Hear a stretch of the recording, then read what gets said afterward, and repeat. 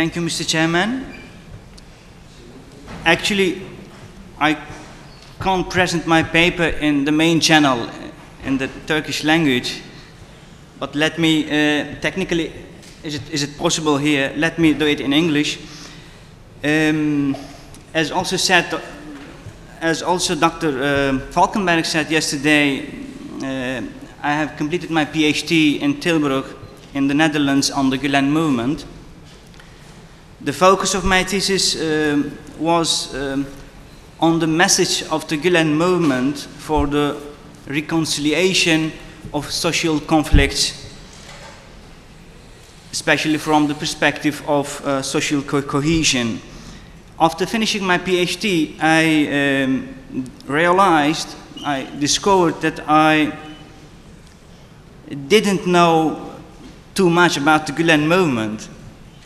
And I have decided to start with new studies on the movement.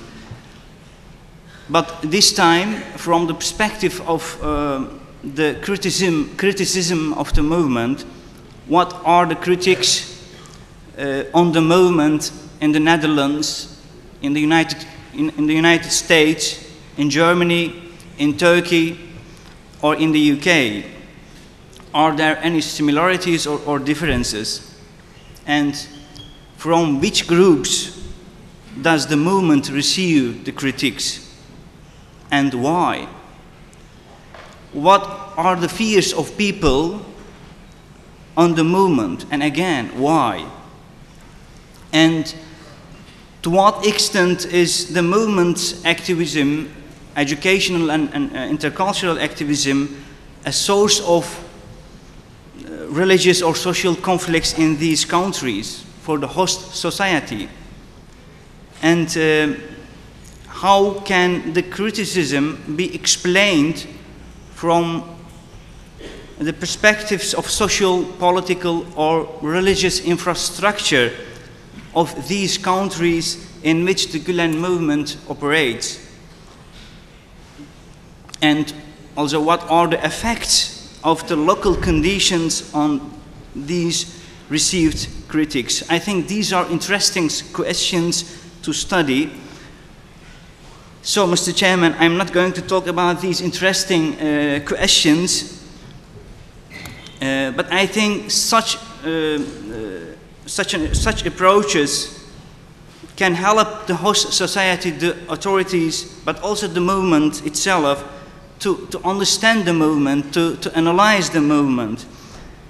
As said by Professor Weller yesterday in his evaluation, the movement is not perfect. I think that it's an important, relevant reflection. And such a focus, maybe at the next conference, entitled "The Criticism of the Movement," can help the movement and the people. So, Mr. Chairman, let me say something about my theme for today. The next minutes I'm going to talk about Fethullah Gülen's Islamic ethic and its practical perspectives. First of all, I want to define the concept of Islamic ethic shortly. What does it mean in the Islamic tradition generally, and what's its meaning within the vision of the Gülen movement particularly? And then I'll make a link to the concept of the middle way. At the end of my presentation, I'll discuss several principles reminding ethical values from Gülen's perspective.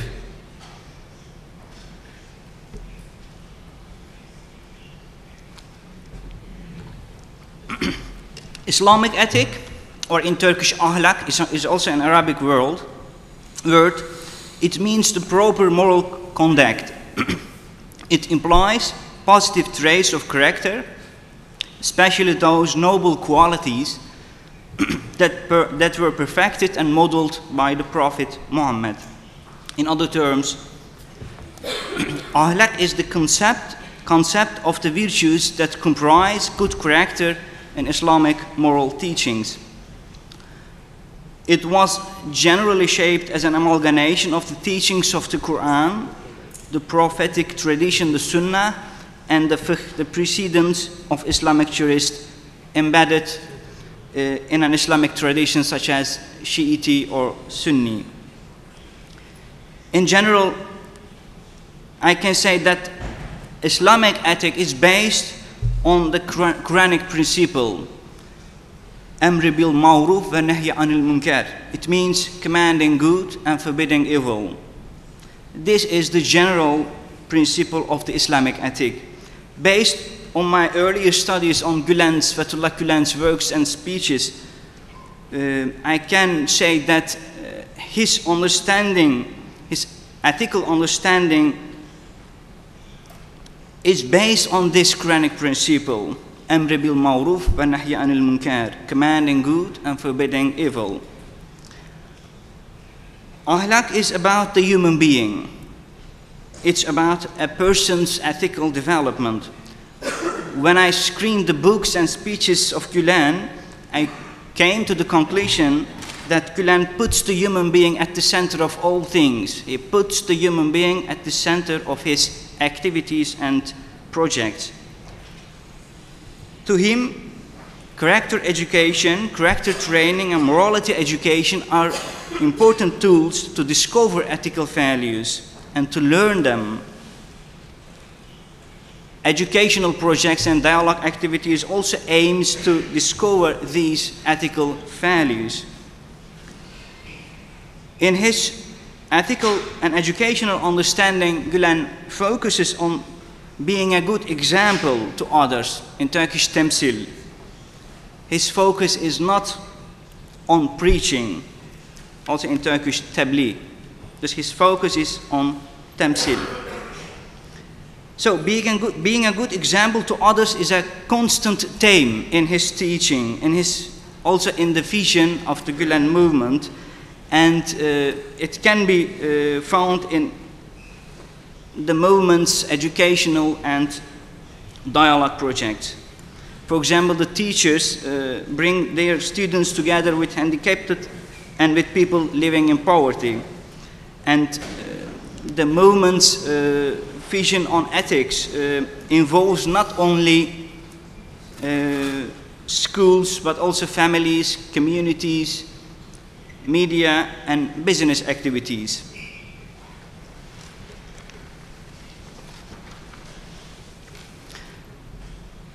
Now, I would like to make a link to the concept of the middle way.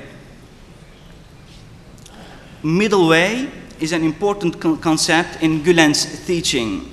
It's to a great extent similar to Aristotle's conceptualization.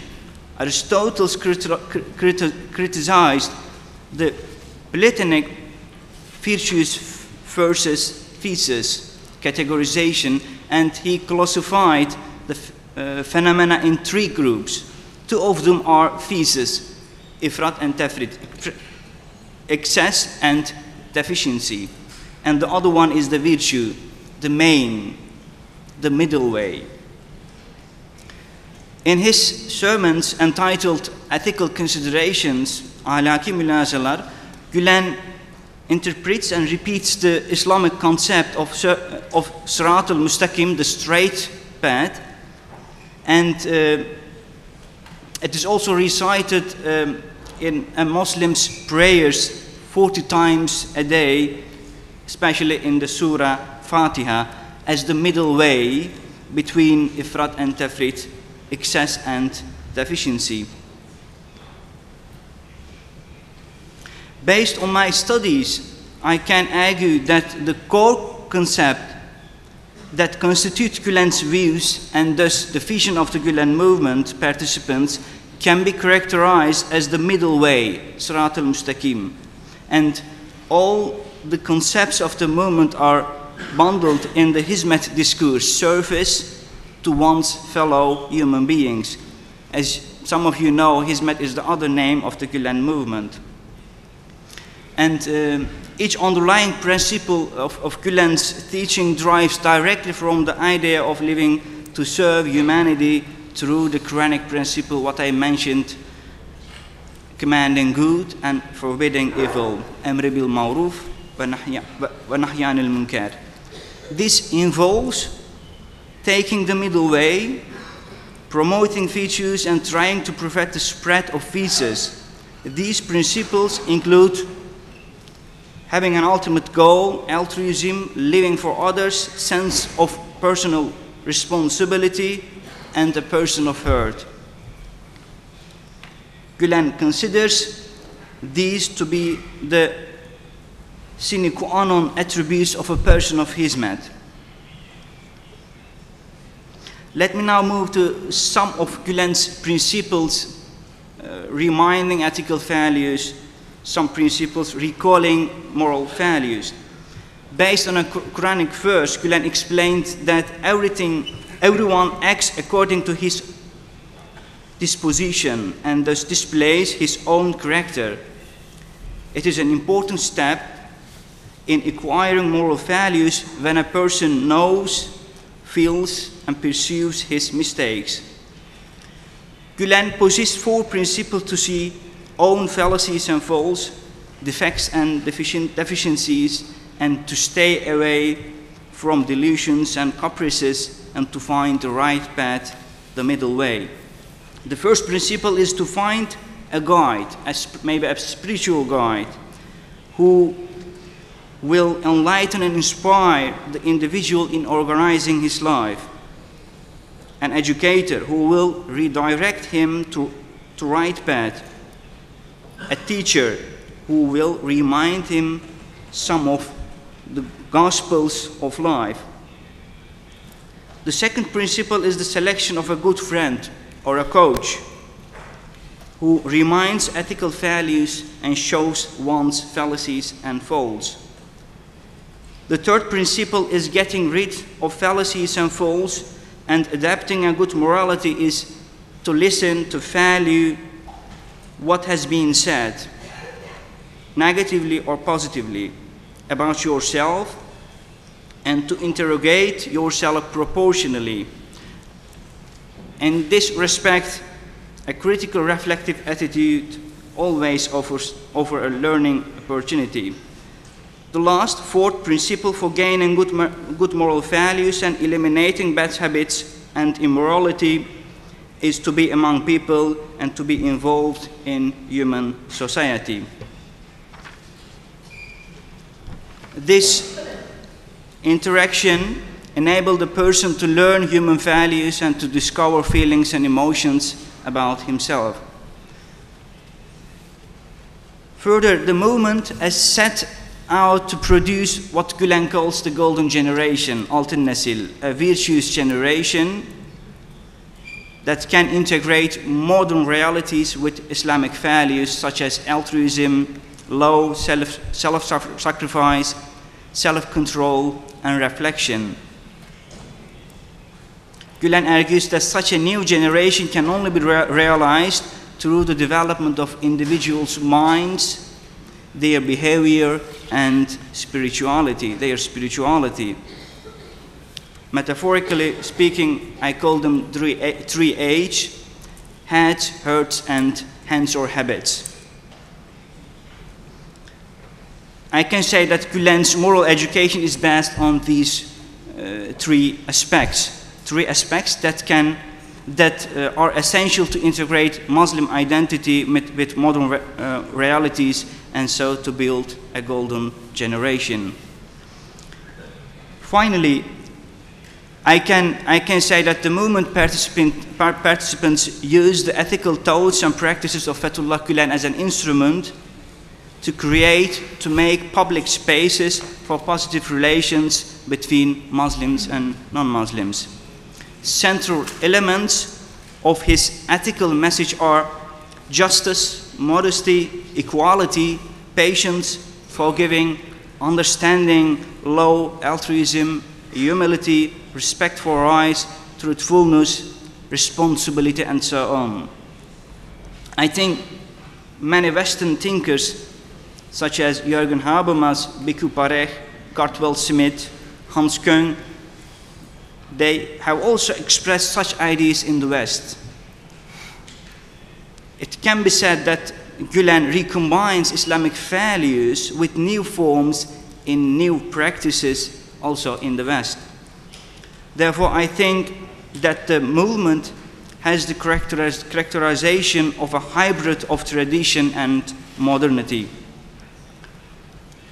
Two professors from the Netherlands, Professor Herman Beck and Gerard Wiegers, in their recent book about Islam and ethics, they categorize three Islamic mainstreams in a Western society. One of the mainstreams they describe is the modern Salafia Islam. The second one is the liberal individualistic stream, and the third one is the middle orthodoxy. It's also described as the Wasatiyya movement. Wasatiyya literally means the middle way. For example, the scholar Al-Qaradawi is linked with the Wasatiyya movement. And these scholars, Professor Beck and Wiegers from the Netherlands, they categorize in an interview that the Gülen movement, the Gülen movement as a special form, as a special segment of within the Wasatiyya movement, within the middle current. So in closing, based on my own observations inside and outside the movement, and on my earlier studies on the movement, I can arguably say that the movement is a movement of i'tidal, Sirat al-Mustaqim. A movement practices Gülen's Islamic ethic of the middle way, which can accommodate local differences. Thank you very much for your attention.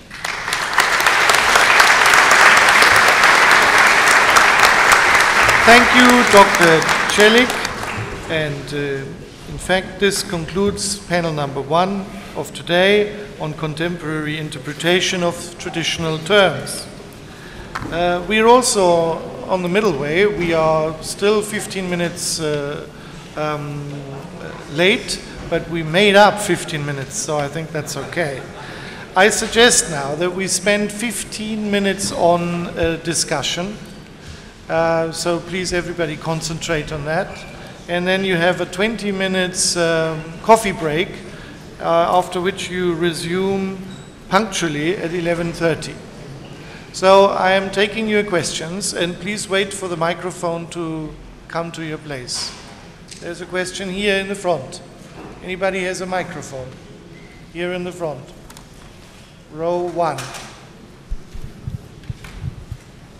The lady in the green T-shirt.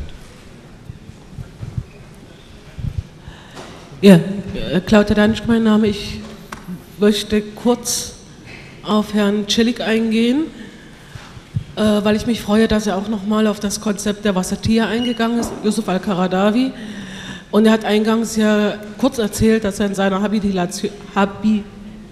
Doktorarbeit, die Kritik in verschiedenen europäischen Ländern in der Türkei an der Gülen-Bewegung auch untersucht hat.